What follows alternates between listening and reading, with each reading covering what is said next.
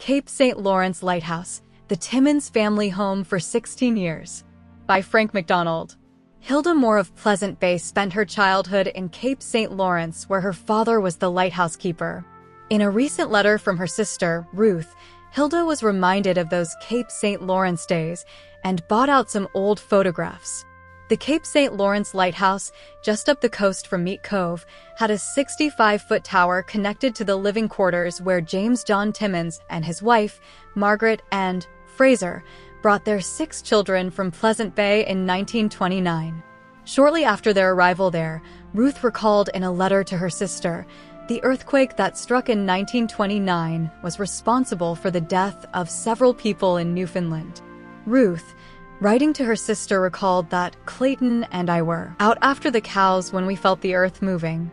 I'm sure our tracks were left in the cliff up there. I remember my father leaving to take all the kerosene out of the lighthouse in case fire broke out.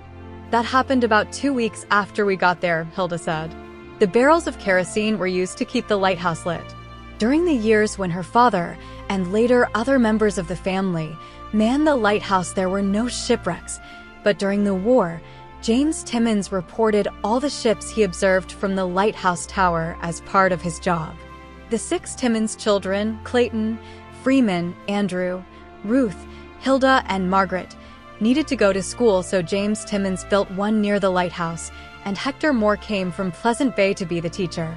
With the school available, many of the children from the surrounding area attended. There were the Frasers living near there. All their children went to that school. When James John Timmons retired from the lighthouse, he returned to Pleasant Bay. In her letter to her sister, Ruth recalls her trip to Pleasant Bay when she received news that her father had passed away. She had to snowshoe over North Mountain on the 25th of March to attend the funeral.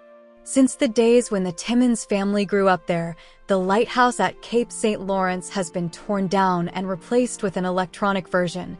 But in recent years, Hilda Moore has been recalling the life the family lived there during those years, and keeping those memories alive through letters to and from her family.